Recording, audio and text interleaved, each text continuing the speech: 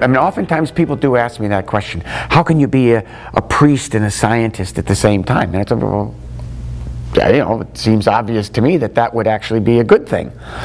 If both are means of seeking the truth, of seeking wisdom, of coming to understand this reality that we call creation, and to understand the creation within which we exist and live and hope to find fulfillment, what part of this do you want to exclude? Why would you want to narrow your scope? Why would you want to say, no, no, no, no, no, I can't pay attention to this way of understanding it, I can only look at it this way? So for me, it's a natural combination.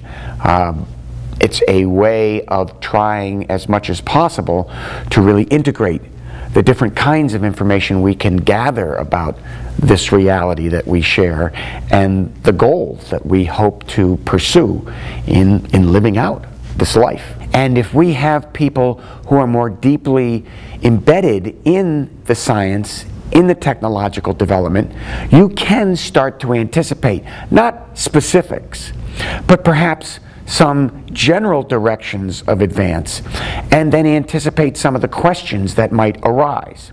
So one of the ones that's coming out of my area, where I do most of my work, is this idea that as we gain this ability to manipulate the sort of biological substratum that is part of us, that's going to obviously raise the question, well, what does it mean to be human? How much can we manipulate? How far can we push things?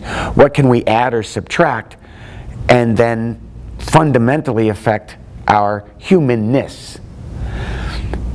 Yeah, I think we can ask that question now. Exactly what the manipulations will be? I mean, I can guess somewhat broadly. I may not be right with the specifics, but I think we will be able to anticipate some of the challenges that lie ahead. My thought is, if we can do a better job wrestling with these things now and anticipating what comes, we can get into a sort of a mindset that allows us to better respond and react when surprises come along, because we will have trained ourselves in such a way as to live in anticipatory mode, to say there will be surprises, there will be wonderful surprises, wonderful gifts, but they'll be challenging at the same time.